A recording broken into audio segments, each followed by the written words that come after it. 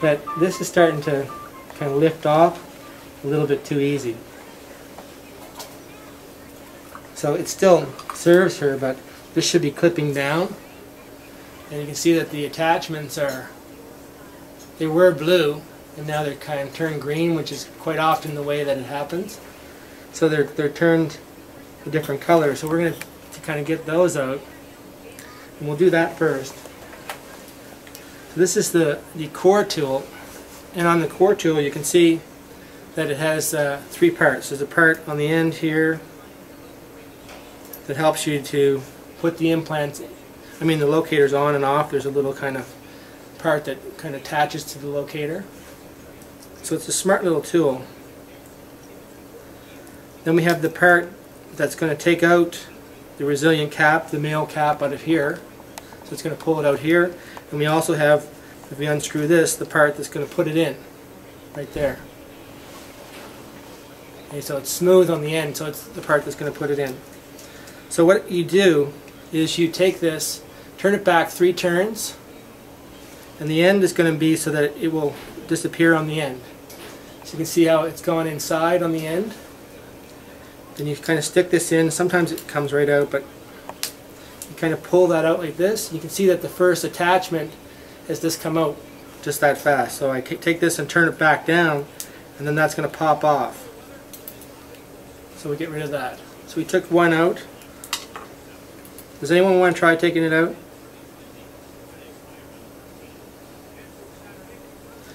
If you want to try it, you can come back. But you can see that it's actually, when it's like this, it will fit right in, and then I just kind of pull it and it snaps it out.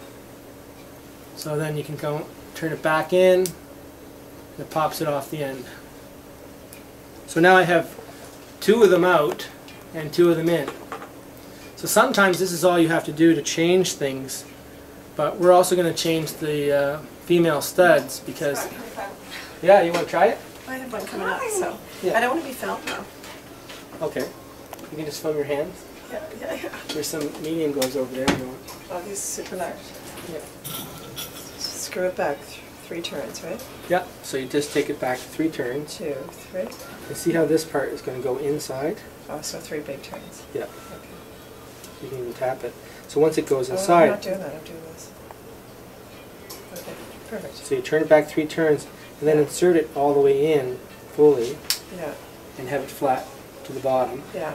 And then pull it back out. Pull so it's straight. Okay. But you don't. That easy. No, but you don't. Well, you want. I'll do this one. But when you go in, you push it in like that. So see how it's held in now. Yeah. So then when you go to pull it out, Yeah. it's going to grab it just like a locator would. But you need to be able to have it so it's sitting like that. So when you have it in, it's attached in by itself. So now try to pull it straight out. Oh, that's easy. Yeah. Okay. Okay. Can I try one more? Yeah, and then we'll get you to try it on. Should I wash my hands? You can put some gloves on. Oh, that's good because I hadn't taken that out of the package yet. Yeah. So the big thing is you have to turn it back the three turns. Yeah. And then that gets rid of the middle part because the middle part fits in to the part of the locator. Do you have those too?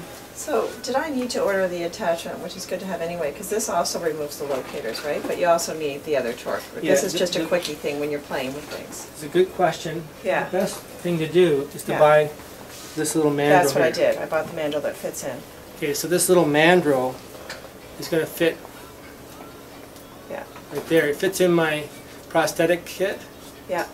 And so that little mandrel replaces this part for putting it in. Okay. It's a lot easier to tighten it down. Okay. Okay, so I'm going to put this back in. We'll get you to put it back in. So when you put this back in,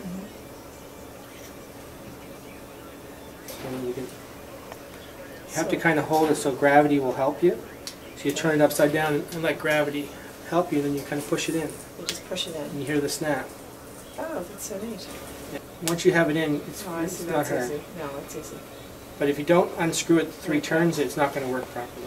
And you have to hold it. Okay. Okay. Thank you very much. So we'll put it back in one more time. So you can try. But you saw when I first went to the patient, it was not staying down at all. Yeah.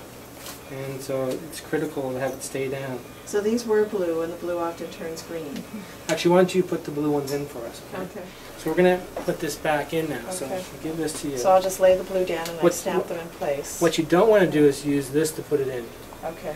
You want to make sure it's the part that's smooth That, the underneath. inside part. Okay. Yeah. Is it because you warp it? Well, you damage it. Okay. Okay. So that piece just goes. So you just kind of dispose of it. Just because it's larger than the actual size of the... Yes. So once we get this done, we're going to try it back in the mouth and just see how it fits over the locators like they are. Which ones do you want them in? It doesn't matter? Nope. So they're just finicky little things because they stick to you, right? Yeah, but once you get it, then you can actually snap it down. Oh, you really You like hear the this. snap. Yeah, it's nice. Very satisfying. Yeah.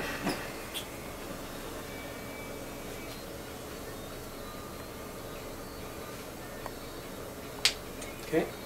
In the overdenture impression I did the other day, I didn't realize those little black things could wear out inside the coping, so that's a good thing to have around too, right? Yeah. Little things like that. Usually you can get them in packs of That's- 5. yeah. And so Dave had said you can get them in packages. And, so that, or even Yeah. So you'll keep 120. a bunch of these around where you have quite a few of those patients around too. yeah. And so if you're going to Yeah. do a reline, Yeah. you need to put the black caps in to do your reline. We'll go over that the next time. Okay. Is that that?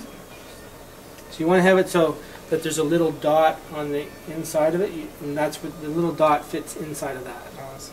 That's upside down. Yeah, it's Yeah. upside down. So show them upside down. Good. So you can see that you can see a smooth back of the one in the middle, so you don't want to try to put it in that way. So you'll flip it over. Just trying to flip that guy over is a little hard. It's on the other hole very now. tricky. So then you snap it down in. But you use gravity. Yeah. When you're putting them in, try to use gravity because Okay. they'll fly around. Well, I ordered this, but I didn't open it yet or look Yeah. into it. So I Yeah. would have had quite some time had you not showed me. I Yeah. would have been sort of probably calling Dave on the phone for help. Or running over to see Frank or something. That is sticky. They're a little wet right now too. Yeah. So how often do you change them? Like, it depends? It depends on the occlusion and the patient. Okay. Because if there's movement, Yeah, like if you have a 2-implant overdenture, you're Yeah. going to change them more Okay. than what Marjorie would have. like potentially every 6 months or 9 Yeah. months and they're cleaning, or yearly for sure? And or- these are usually, maybe $10 to $11, $12 a piece.